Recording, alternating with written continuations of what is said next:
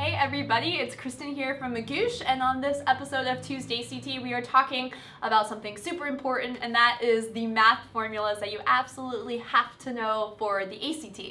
Now, unlike the SAT, the ACT doesn't give you a list of formulas at the beginning of the math section for you to use, which means you need to have certain things memorized, and we're going to talk about a few of the things you absolutely must know that are going to come up on basically every single ACT. And the first one of those things is how to find the average. Your formula for finding the average of a group of things. Now, most of the time in school, you tend to learn this equation as the average equals the sum divided by the number of things.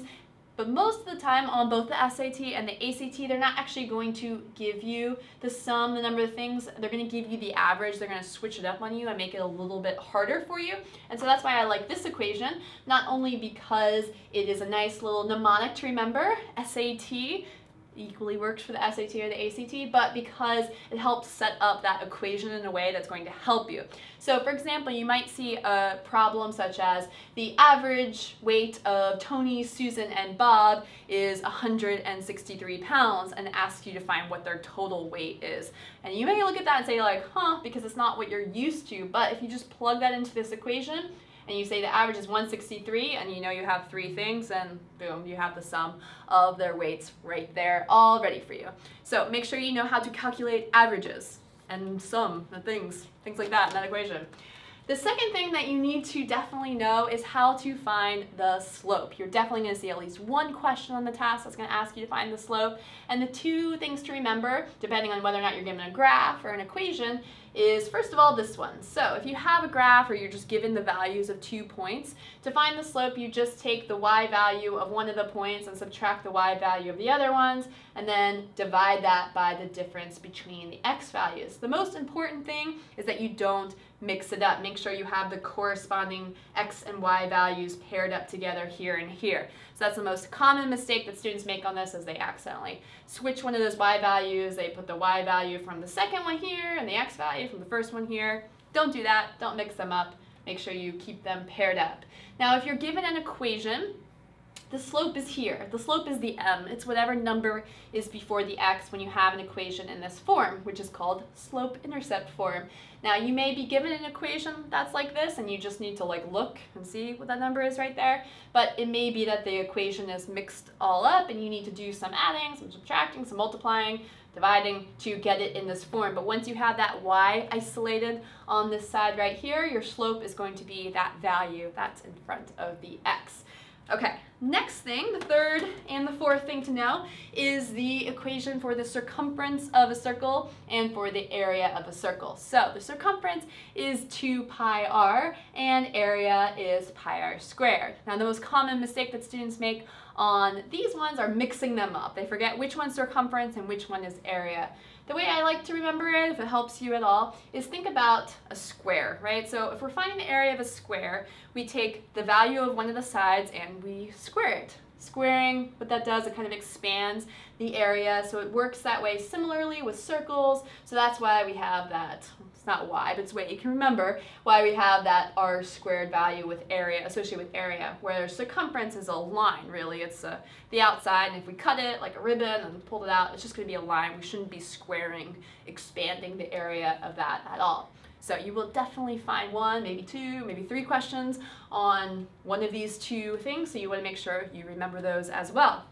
Next thing to know is the volume of a cylinder. Now, there's a lot of shapes that the ACT will give you the equation on, maybe like the surface area of a pyramid. They're not going to expect you to know, and they'll give you that one. They won't give you the one for the cylinder. They'll expect you to know that, so you should have it memorized. Now, the way that I remember this is that a cylinder is simply a circle that's been stretched out. So we have the equation for the area of the circle, and then we're multiplying it by the height. So we're just taking that circle and we are stretching it out to a certain height. So that's why we are multiplying it by that height, and that's our formula for the volume of a cylinder, pi r squared h.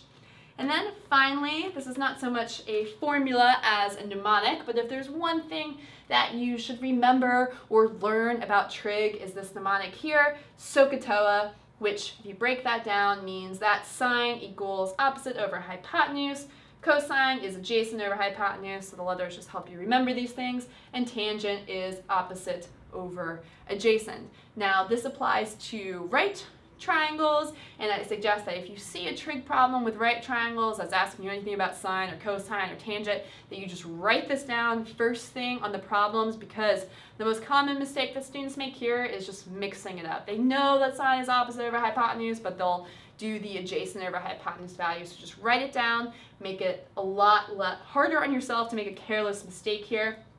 Just as a quick refresher in case this is new to you or you totally don't remember, SOHCAHTOA.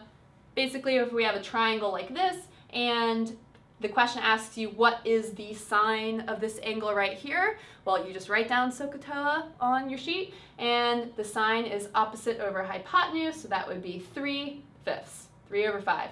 If it asks you what the cosine of this angle is, cosine, you wrote down SOHCAHTOA, and you would see that cosine is adjacent over hypotenuse, so that would just be 4/5. So that's as simple as that. So even if you haven't even learned trig yet, if you can just learn this, I promise you, you'll be able to get a question or two that's a trig question on the ACT, and you can pat yourself on the back for that, but you definitely need to make sure you know that. Okay, so there's a few more formulas that you should know for the ACT, and we have a list of all of them, a handy little cheat sheet of formulas to know that's in the link below this video, so you can go ahead and check that out if you want some more advanced formulas or a more comprehensive list. And then you can also go ahead and check out act.magoosh.com if you want to learn about everything you need to know for the test, all the formulas and lessons and strategies that you need to know for math or anything else. And I will see you next Tuesday CT right here.